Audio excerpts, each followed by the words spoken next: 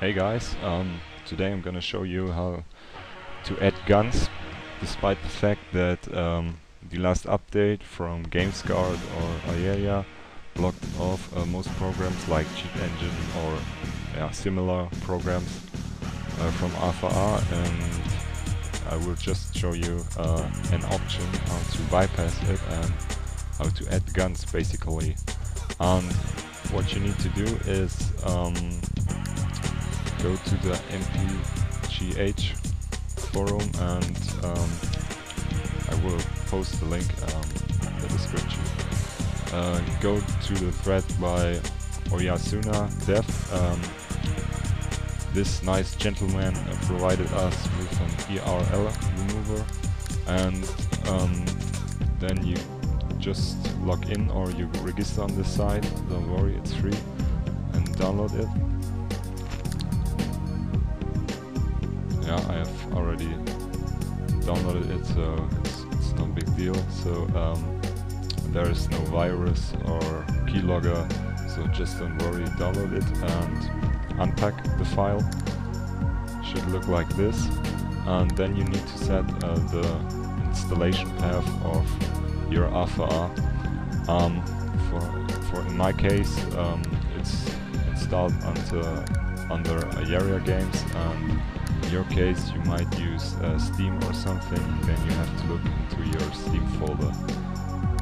Also, if you have Windows Vista or Windows 7, there is an option that you have two installed versions, maybe three. So you have to change the path to the one you're using, the version you're using. I'm gonna do this tutorial with art money because I find it more comfortable than Cheat Engine, and I'm more used to it, but it also works for Cheat Engine, this tutorial. So you can either use art money, Cheat Engine, T-Search, or any other program. So now that we've opened the game, we go to the shop window,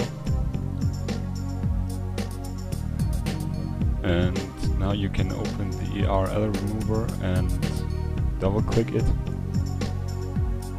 Then a black window should show up,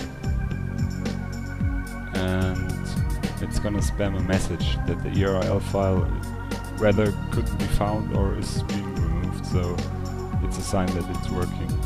And basically what it does is it locks GameGuard off, that GameGuard won't notice if there's an injected program to AVA. Then you go back to the shop window and select the red duck bed. That's what Redspot suggested to do, to search for the value, and that's what I did here in this tutorial.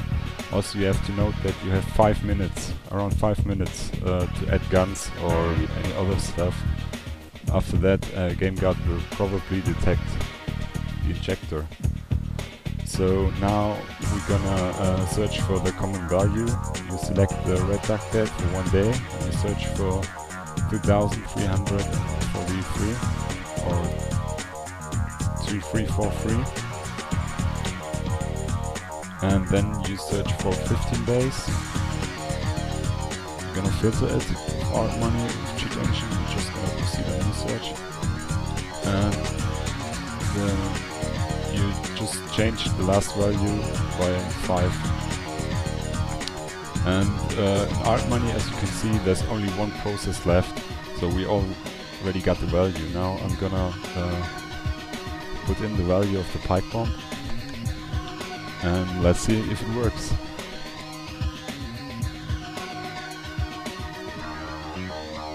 As you can see, it worked. Oh, and one last suggestion from my side, so don't be too obvious, don't be too greedy, stay put and have fun, guys.